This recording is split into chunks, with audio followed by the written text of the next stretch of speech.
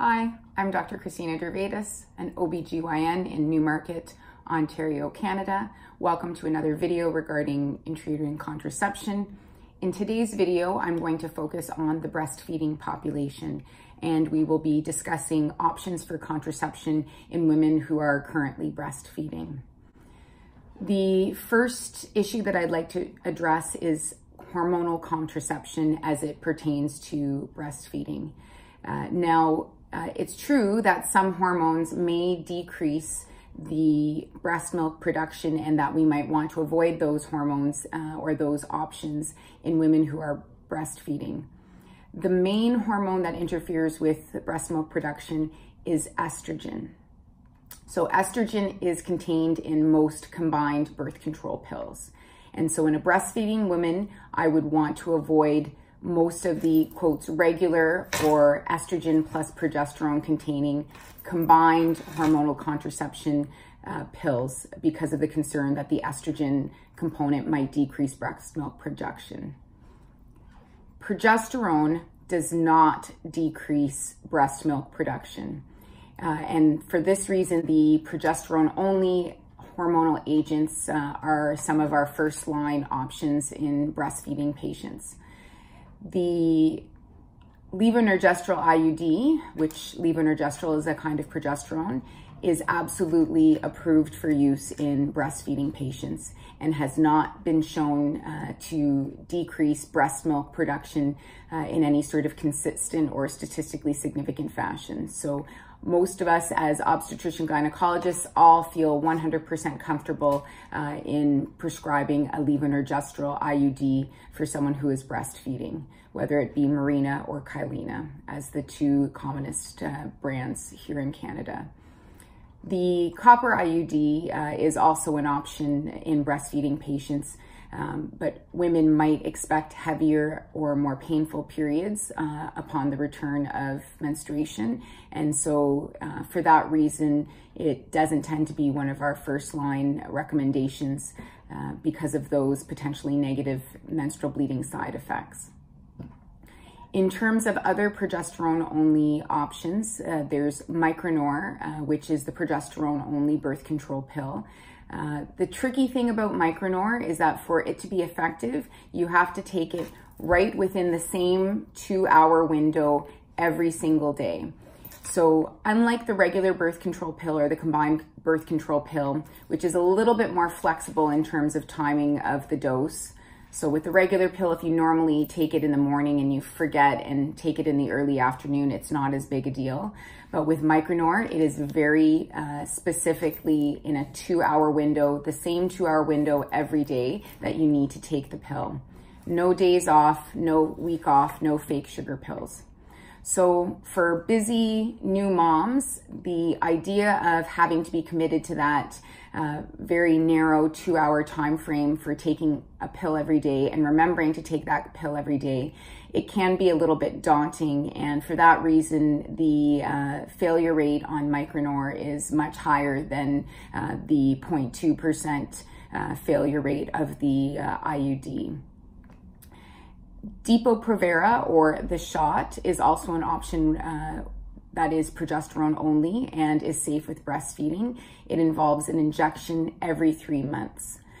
One of the downsides to DEPO PROVERA, in addition to some of the hormonal side effects on bone density, although these side effects usually are reversed with discontinuation of the DEPO PROVERA, in a childbearing population and in a patient who may be considering another pregnancy in the near future, DEPO PROVERA isn't the greatest option because once you decide that you are done with contraception and want to start trying to conceive, when you receive your last DEPO PROVERA injection, it could be up to a year later before your body starts to ovulate again and pregnancy is possible.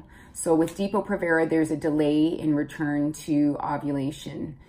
Compared to, say, the IUD, whether copper or LEVONORGESTREL, easy to remove at any point in time prior to the 5-year window, although they're good for up to 5 years. But anytime before that, if a patient is interested in trying to conceive, it can be removed and really essentially the next month that patient could be considered fertile.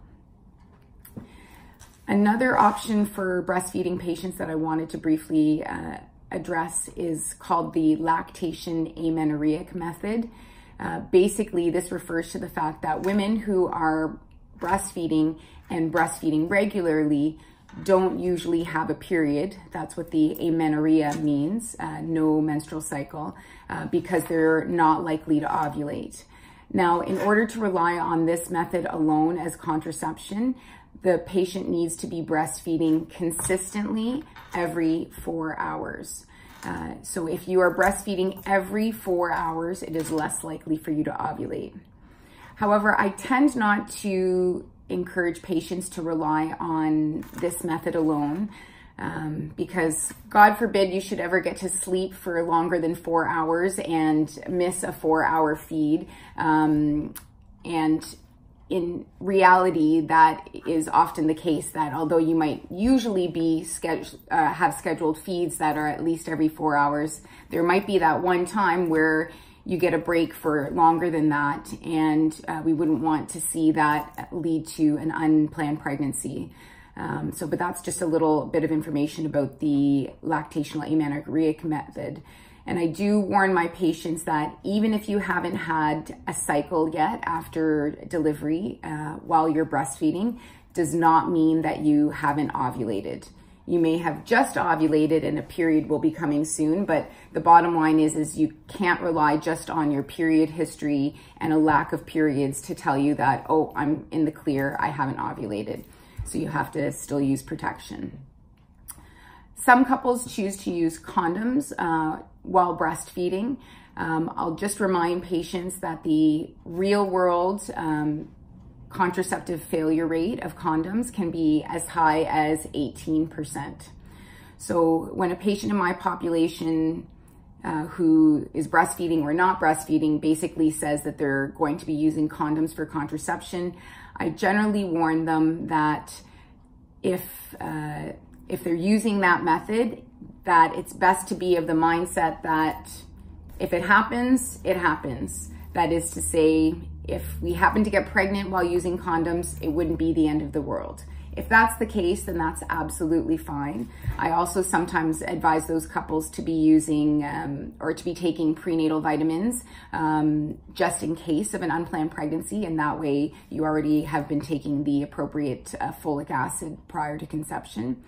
But the bottom line is, if you're relying on condoms alone, it's generally taking a little bit of a risk, contraceptively speaking, because it has the highest fail rate of all of the different contraceptive options. So that was just a bit of information about contraceptive options while breastfeeding. Again, I want to reassure my patients that I'm absolutely confident in prescribing the levonorgestrel containing IUD for breastfeeding patients.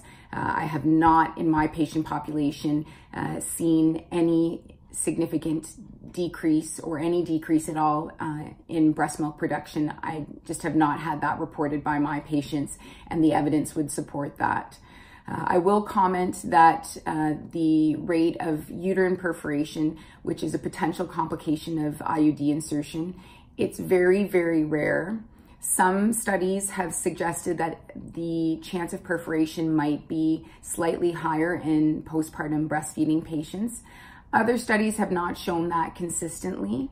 But again, I do discuss that potential rare risk with all of my breastfeeding postpartum patients, as well as all of my patients in general, that there is about a 1 in 1,000 chance that the IUD could go through the uterus at the time of insertion or subsequently. If that were to happen, it would require a day surgery to retrieve the IUD. Again, it's very, very rare, but I mention it to my patients so that they understand the importance of coming to see me for the follow-up visit.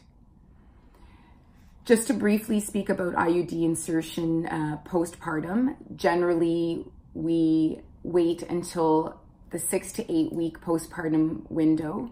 Some women may choose to have an IUD inserted almost immediately after birth, after placental delivery in hospital. That's sort of a separate conversation. But speaking of postpartum IUD insertion in the office, generally we would wait until at least 6 to 8 weeks postpartum. For women who have had a vaginal delivery, this is one of the easiest times to insert an IUD because the cervix is still a little bit open from having just had a delivery. So really the cramps tend to be quite minimal when we're inserting an IUD postpartum. I often have patients who I've done the IUD insert, it's in, and they're sort of still waiting for me to do something, and they say, what do you mean you're done? That's it. So it might really be fairly minimal in terms of cramping, so that's something to keep in mind as well. Those are some of the main topics that I wanted to cover with regards to postpartum contraception, and specifically contraception in the breastfeeding postpartum patient. I'll just remind you that in less than the time it took for you to watch this video, you could have had an IUD inserted because the whole process takes about 5 minutes and provides you with 5 years of worry-free contraception. Thanks for watching. We'll see you in the next video. Take care.